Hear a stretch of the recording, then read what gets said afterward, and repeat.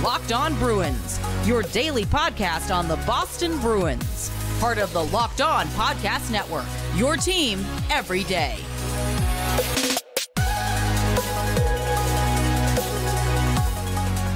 What is up, Bruins fans? Happy Monday and welcome back to the Locked On Boston Bruins podcast. I'm your host, Ian McLaren, and this is a daily show where we discuss all things Spoked Beat.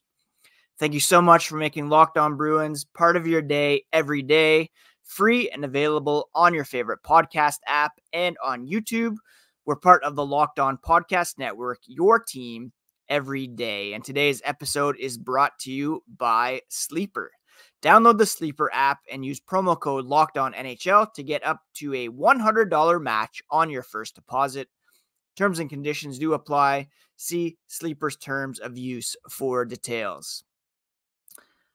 All right, we are starting off a new week here on the Locked On Boston Bruins podcast, and we have quite a long wait until the next Boston Bruins game. It's Monday morning. As I record, the Bruins don't play until Thursday at 10:30 p.m. Eastern Time as they head off on an early season California road trip. Very annoying not to have Bruins games to talk about over the next couple of days, but we do have a game to recap from this Saturday, and we'll do our power rankings and maybe kick off a mailbag episode as well this season. Before we get into today's episode, a quick reminder, you can find the podcast on social media at Locked NHL Bruins. You can find me, my dad jokes, and hockey thoughts at Ian C. McLaren. Let's go back to Saturday night, where the Bruins beat the Nashville Predators by a score of 3-2, and special teams were a big theme of the night. We'll talk later about JVR's 2 power play goals. We'll talk also about the penalty kill, but we have to start off with the first of today's 3 thoughts from this game, David Pastrnak's penalty shot. Unbelievable to see him just skate in and beat one of the best goalies in the NHL. Just clean. And he said he picked that move up from playing floorball, a big sport in Europe. And one day he promised his friend that he would go practice with him. He went in and he was terrible. They all shoot like that, kind of delay and deceive as they shoot. And that's the exact move that he pulled on UC Saros. He said he tried to do it there. He was really bad at it. So he tried it on the ice and was much better with it on the ice than he was at floorball practice. That floorball technique was used on Saturday night on UC Saros. He weaved in and out through the slot before executing just a very slight delay in his takeaway, which went behind his right hip, ripping a wicked wrister over the glove of Saros to give the Bruins a 2-1 lead with 5:14 left in the middle frame. He tried it in the preseason, hit the logo in the middle of the goalie, so he didn't have too much confidence going into it, but it worked out. And he now has 3 goals in 2 games to begin the season. He said it's different than having a breakaway. You don't have time to think. You just do the first thing that comes in your mind on a breakaway. But for a penalty shot, you do have about 4 or 5 moves that come into your head. You just pick one and hope it's the right one. And it certainly was the right one for David Pastrnak, who,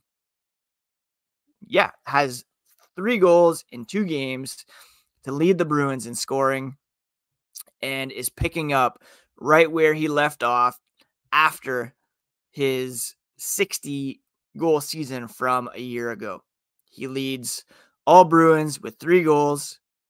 He also leads with 10 shots on goal.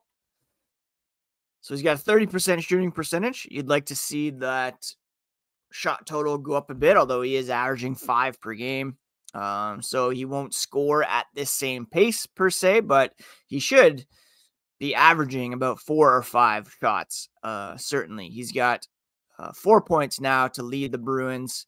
The next closest is Brad Marchand with 2 assists, Charlie McAvoy with 2 assists, and James Van Riemsdyk, who we will discuss here coming up in a moment. But Pastrnak with the beautiful penalty shot goal to lift the Bruins to victory over the Nashville Predators on Saturday. Not the game-winning goal, but still one that gave them a lead, and the Bruins now 2-0-0, thanks to, in part, that beautiful penalty shot goal. That penalty shot goal, by the way, was the 4th of Pasternak's career, his first since 2019. Back that year, he actually had 2 within the span of about a month, one on November 10th and another on December 14th. His first came in 2016, and it was the Bruins' first penalty shot goal since, they actually had 3 in the year 2022. Eric Haula, Brad Marchand, Thomas Nosek had one on December 3rd last year against the Colorado Avalanche. Thrilling goal. And coming up after the break, we're going to discuss James Van Riemsdyk's contributions and whether or not he was a sneaky good signing for Don Sweeney here back in the offseason. David Pastrnak scores on a penalty shot. The Boston Bruins win the Stanley Cup. And if you want to win 100 times your money, play daily fantasy hockey on the Sleeper app. Now, these are all possible scenarios for this season, but to have a chance at winning big, you need to play daily fantasy hockey on Sleeper. As the official daily fantasy app of the Locked On NHL Network, Sleeper is our top choice for daily fantasy sports, especially daily fantasy hockey. With Sleeper, you can win 100 times your cash in daily fantasy hockey contests. With studs like David Pastrnak, Charlie McAvoy, and Brad Marchand, all you need to do is pick more or less stats for these Bruins stars, choose on goals, assists, saves, and you heard me, Bruins fans, a 100-time payout on Sleeper is possible, so start paying attention and get your picks right so you can win big. Use promo code LOCKEDONNHL and you'll get a $100 match on your first deposit, up to a $100 match. Terms and conditions apply. That's Locked On NHL. See Sleeper's terms of use for details. Thank you so much once again for making Locked On Bruins part of your daily routine, free and available on your favorite podcast app and on YouTube. Everydayers can expect a brand new episode tomorrow where we will kick off our weekly look at the Atlantic Division power rankings. All right, now the big story, or one of the big stories from Saturday night's game against the Nashville Predators, was 2 goals for James Van Riemsdyk. And he scored both of those goals on the power play, matching his power play output from last season already in game 2. He had 2 power play goals in 61 games for the Flyers last year. He's already got 2 for the Bruins here after 2 games. He said, first of all, it's been amazing to play in Boston with all the years he's played on other teams. One of the best places in the league to play, and it's a great atmosphere every night. Fun to be on the good side instead of getting booed as a member of the Toronto Maple Leafs or the Philadelphia Flyers. Certainly no reason to boo him on Saturday, as he had 2 goals with the Bruins, both of which came on the power play. Obviously, that's a big part of his role, and his job is to be effective there. Coming in on a 1-year, $1 million contract, already getting fantastic value from him. There's some other guys who signed, low AAV contracts that are veterans. Jonathan Drouin in Colorado, like $850,000. Blake Wheeler signed a low deal with the New York Rangers. Kevin Shattenkirk, Milan Lucic in Boston, Connor Brown in Edmonton, playing with Connor McDavid on the cheap. JVR comes in and makes an instant impact for the Boston Bruins. He said there's some great players that he's on the ice with, and that makes it a lot of fun. Some guys who can make some great plays, and it's his job to be around the net and capitalize when it's his time to do that. And his first goal came in the first period. He banked the puck off Predators defenseman Dante Fabro, a bit of a lucky one there, but he followed it up in the second period. In the third period, when he tipped home a Charlie McAvoy point shot to put him and the Bruins ahead at 3-2. McAvoy said it's his job to get it there for him. He's made a career in this league out of getting there. He's shown in practice that he can do it and get a stick on it. So just got to keep working on the chemistry, but really happy to see him tip one in. It was a big goal for the Bruins. It was the game-winning goal, of course. Pastrnak said as well, JVR is known for outstanding net front. His whole career, he scored a lot of goals on the power play. He was great in Philly. He makes really good plays in tight for how big he is and how big a stick he is, Pastrnak added. And they were happy to see him get on the board and for the power play to get on the board as well.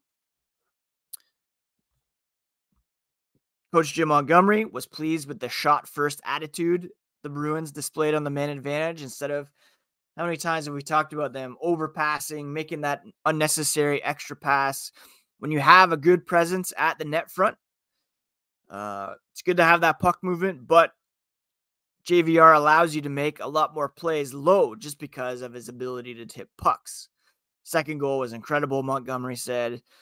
But the plays that we go down low, he has poise, he makes really good decisions, and he was rewarded with those 2 goals. Now, not to say he's going to keep up that pace and, score 40, but 20 seems at least very realistic for JVR. And that would be fantastic value for the Bruins on that $1 million contract. Now, the power play went 2 for 5 overall, 40% efficiency, which is not bad at all. Bruins, of course, also had an outstanding penalty kill, and we'll discuss that here in a moment as well. Overall, for the season, the Bruins on the power play have gone, what is it? Well, they're 25% so far on the power play, and hopefully they can keep that clicking at a pretty high rate. Right now, the Maple Leafs, 57.1% to lead the league. Now, we talked about in the preseason, the Bruins were having some shooting deficiencies, not really getting a ton of pucks on net. Right now, they are averaging 32 shots per game, which is good for 16th in the NHL, or tied for 15th, I guess, with the Carolina Hurricanes. They're allowing 28 shots against, which is, let's see here. Oh, the new NHL is terrible. Am I right? Shots allowed per game. They are at, like I said, 28, which is pretty close from the bottom. Rangers only 23. Oilers, Stars 24. Red Wings 26. Vegas, Winnipeg, the Islanders, then the Bruins. So shot suppression is working for them as well. Now, they've had 2 opponents who were not in the playoffs last season. And again, they continue coming up against some Western Conference opponents. We will, of course, preview those games later on in the week. But coming up after the break, we're going to discuss a perfect penalty kill and what that meant for the victory against the Nashville Predators. Passion, drive, and patience, what brings home the winning trophy, is also what keeps your ride or die alive. eBay Motors has everything you need to maintain your vehicle and level it up to peak performance. From superchargers, roof racks, exhaust kits, LED headlights, and more, whether you're into speed, power, or style, eBay Motors has got you covered. eBay Motors has everything you need to maintain your vehicle. With over 122 million parts for your ride, you'll always find exactly what you're looking for. And with the eBay Guaranteed Fit, your part is guaranteed every time or your money back. With all the parts you need at the prices you want, it's easy to turn your car into the MVP and bring home that win. Keep your ride alive at ebaymotors.com. Eligible items only. Exclusions do apply. eBay Guaranteed Fit is only available to U.S. customers. The final big takeaway from Boston's win over Nashville the other night was a perfect penalty kill. The Bruins went perfect 7 for 7 on the PK, including a shortened 5-on-3 early in the first period. Outstanding job by the penalty kill. David Pastrnak, who does not kill penalties, said it was fun to watch. It creates a lot of energy for players that aren't out there killing penalties. Guys did a hell of a job. Special teams game, really. Penalty shot goal, 2 power play goals, 0 goals allowed on the penalty kill. They found a way to win, and they're going to sit on it for a couple days with preparing to head out west. So it was a good win indeed. A lot of selflessness, Charlie McAvoy said. They came in and they were trying to reset emotionally in the second intermission. When you're killing as many penalties as they did, it's penalty after penalty, then a 5-on-3. Frustrating for sure. First star of the game went to the penalty kill.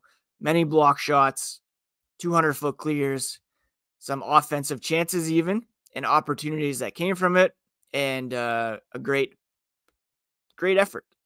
And as much as we malign perhaps Derek Forbort, or maybe would rather Mason Lohrei in the lineup, it was Charlie McAvoy who singled out Forbort and Brandon Carlo for their efforts on the penalty kill. Carlo played 7 minutes and 21 seconds shorthanded.